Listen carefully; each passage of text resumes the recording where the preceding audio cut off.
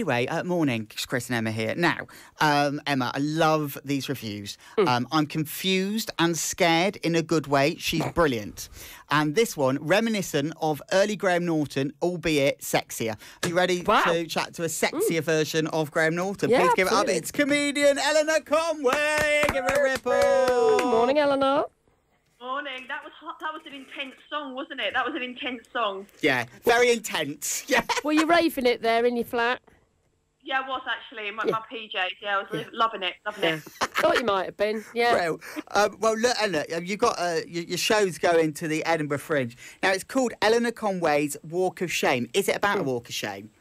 It's about my multiple walks of shame. Let's be fair. How many we're talking? You'll have to come and see the show to find out. No, loads. It's a story about how I used to live in Asia and get up to loads of trouble, and lots of exciting stories about how I'm working for the Chinese mafia and working in working in sort of naughty areas of the movie industry. And hang on, we need to break this down. What were you doing? What were you doing for the Chinese mafia? Well, it's all in the show. It's all in the show. Oh, you tease. I know. I have to. But yeah, it's really exciting. It's really exciting, and it's about how all my single dating life, and then 2 years ago I gave up drink and substances, and kind of that my story from that moment as well. Right. So I love that. Now you did mention adult movie industry, maybe. Porn, basically. Porn, yeah. How was that? Bearing in mind it's a breakfast show. I was an editor, so it was eye-opening, let's put it that way. Editor. Oh, right, okay. Yeah. So you got to watch a lot of... you got a special phrase for it. Well, Chris invented it. You tell us what it is. Oh, yeah, rumpy-pumpy cinematography. Yeah. Oh, lovely. I like that. Yeah. I like that. If you want to change your CV to rumpy-pumpy cinematographer editor, that'd be great. Sorted, yeah. Do I have to give you a cut or anything like that? Do I have to, give you the heads up? You have to, Pardon? Credit. I bet you saw a lot of that, yeah. I should imagine it becomes quite hypnotic, doesn't it, with all the rhythm after a while if you're editing it?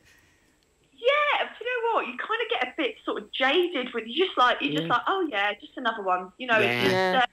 Oh. I can imagine. Would it not put you off sexy time, watching all that and having to edit it together? You obviously don't know me very well.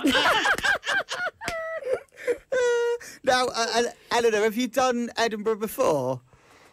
Yeah, I have, but I've done it as a host, and I've kind of hidden behind formats. But this is like my first sort of debut stand-up hour, and it's sort of there's some really sad bits, but there's some really it's very funny, and it's I tell you what, you'll have not seen anything like it at the Fringe before. It's not your usual, it's not your usual sort of show. Yeah. Cool. Okay.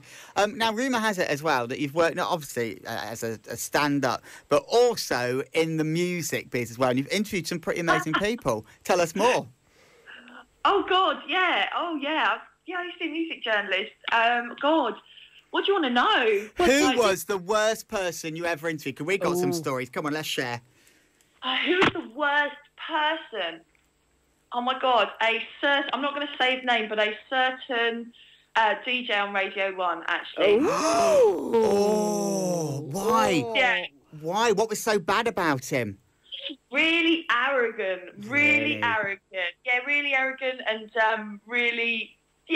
arrogant. Did I say he was arrogant? Is he arrogant? Is he a bit arrogant? Yeah. He up Oh, himself. that seems what you'll have to tell us off air. Yeah. But is it true that you did interview Justin Bieber as well? Did, yes. Yeah, what was he like? He was young. He was about 15 at the time. He was lovely. Yeah. He was really, really lovely, and had this guy that just made sure that we didn't ask any rude questions. But What happened there? What happened with him then? It was lovely, wasn't it? 15-year-old. Yeah, what happened? I mean, I don't know. Life happened. Who knows what happened? Yeah. My friend Maria, she told me that she convinced her 10-year-old daughter recently for about an hour that Justin Bieber and Miley Cyrus were the same person.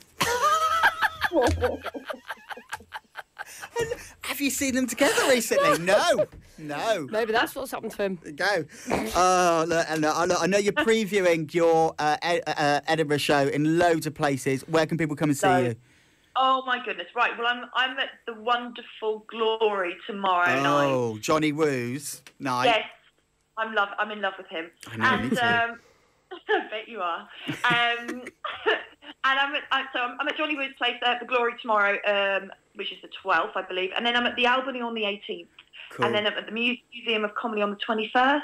Lovely. So I would love some London support, basically. If you'd like to come down, tickets can be bought from www.eleanorconway.com. Wicked. And I've just noticed this, right? Your show in Edinburgh, it's free of charge. Have I made that up? Yeah, it's free to get in, but it's not free to leave. Right. There will be a basket. Yeah. Great new ticketing way of doing it. I love that. That's great. I will be professionally begging during the month of August, as will thousands of other comics. Yeah. That's good. Well, I suggest going to Eleanor's website, actually, because there is actually a photo of you doing a walk of shame there, looking absolutely gorgeous in a glittery dress. Love it. Yeah. EleanorConway.com for more information. Give her a ripple, please. It's Eleanor Conway. Thanks, darling. Thank you for having me. Thank you. Now, about this Radio 1 DJ. Right, who was it then? Was he arrogant? Yeah.